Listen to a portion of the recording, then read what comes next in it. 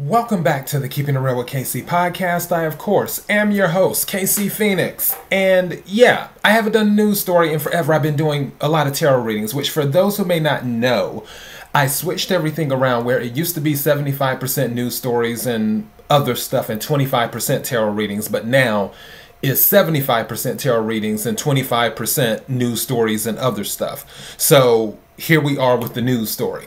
Before I go any further, KIRWKC.com, main podcasting platform. This podcast is carried on Apple, Spotify, Google, iHeartRadio, Pandora, Overcast, Bullhorn, Amazon Music, Audible, and several other podcasting platforms. Please feel free to listen to this podcast on whatever platform is most convenient for you. KIRWKC on all the social media platforms. All right.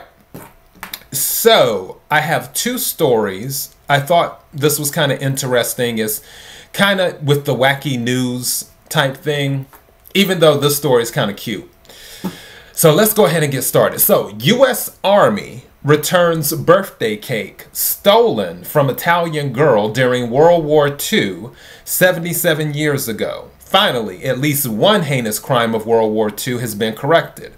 In any war, you will unfortunately see brutality from all sides, but stealing a little girl's birthday cake, that's just too much. Yet it's exactly what U.S. soldiers did in Italy in 1945.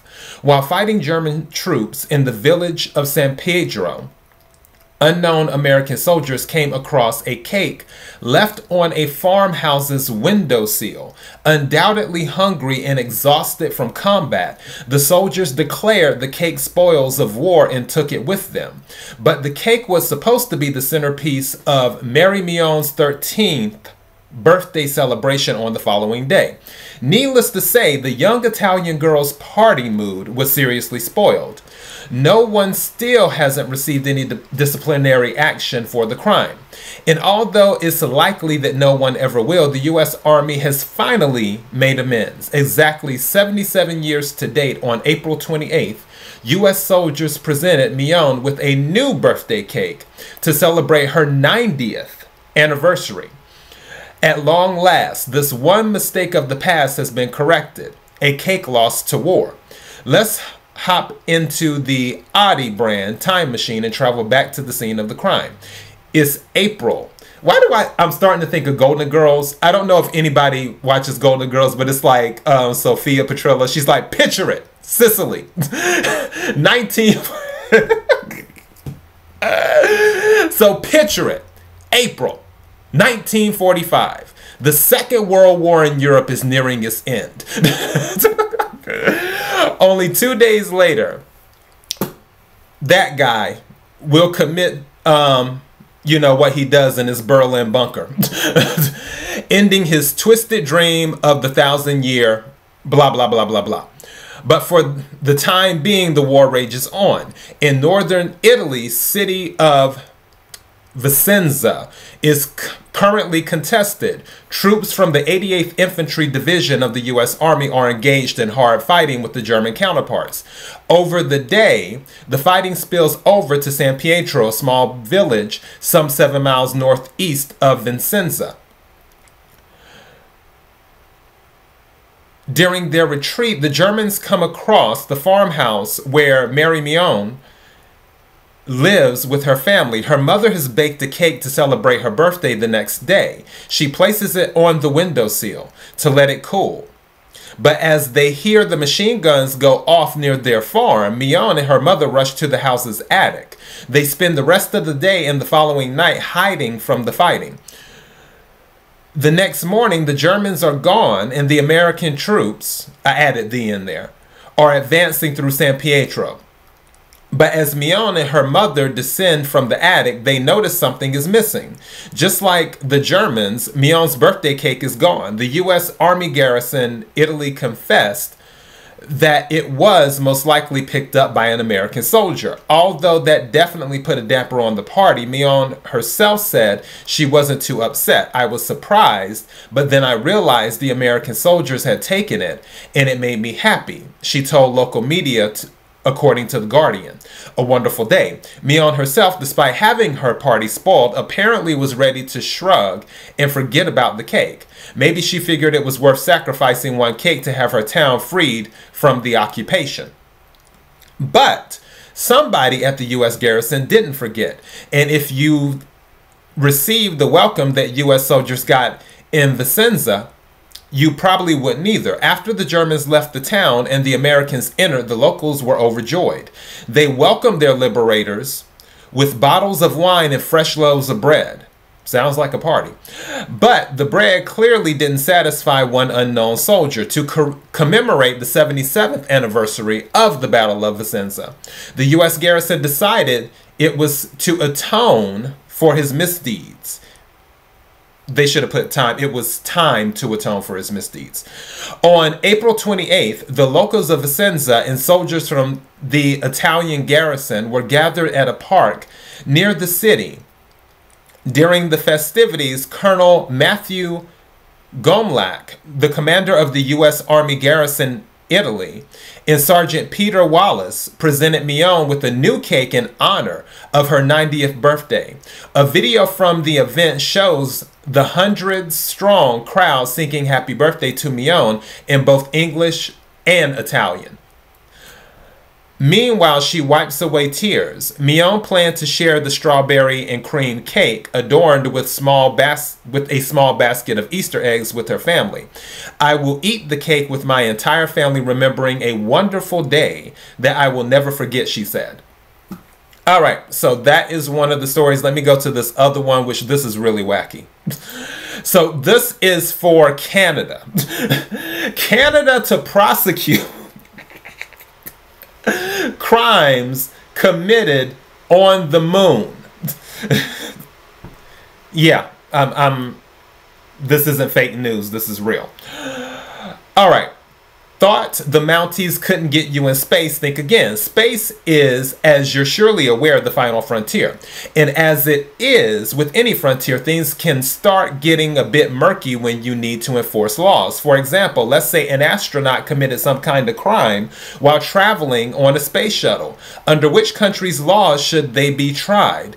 Did they even commit a crime, since no country can claim space as its jurisdiction? The Canadian government, for its part, has decided to be ahead of the curve in space crime. The country's House of Commons just passed a new law that allows Canada's law enforcement agencies to prosecute crimes committed in space, even on the moon. Of course, the law doesn't apply to every astronaut, cosmonaut, tachonaut, or other space travelers. But Canadian citizens at least can no longer escape the long arm of the law by leaving Earth. Its enforcement would require the criminal astronaut to return to terra firma before prosecution. Though, unless Canadian cops have their own space shuttle that we don't know about, even the moon isn't safe. As is usually the tradition with lawmaking, the Canadian space crime law wasn't its own bill. It was part of a long and admittedly boring Canadian federal budget implementation bill C-19. But once you get past the tax regulation and into the part about space, things get more interesting. The Canadian government enacted the law in the face of globally increasing space travel. In particular, the new law comes ahead of the Artemis 2 project, expected to launch in 2024. This will be the first crewed flight to the moon in more than 50 years. Although the Artemis 2 mission won't land on the moon, only fly around it, the crew will include one Canadian astronaut. And Canada apparently wants to be ready in case they get up to no good. Based on the new law, any crime a Canadian astronaut might commit will be regarded as if it was committed in Canada. A Canadian crew member who during a spaceflight commits an act or omission outside Canada that, if committed in Canada, would constitute an indictable offense is deemed to have committed the act or omission in Canada. the law reads. The law covers most of the places an astronaut could reasonably inhabit during a space mission. Neither the International Space Station, the planned Lunar Gateway space station, any transportation vessel, or the surface of the moon are off limits. And then it says almost the first space crime. It makes sense for terrestrial authorities to be prepared for crimes in space, with companies like SpaceX rapidly attempting to make space travel more common. It's not a stretch to think one of the cosmic travelers might do something illegal. In fact, we've already had our first space scare of interplanetary crime. In August 2019, a NASA astronaut became embroiled in a legal scandal.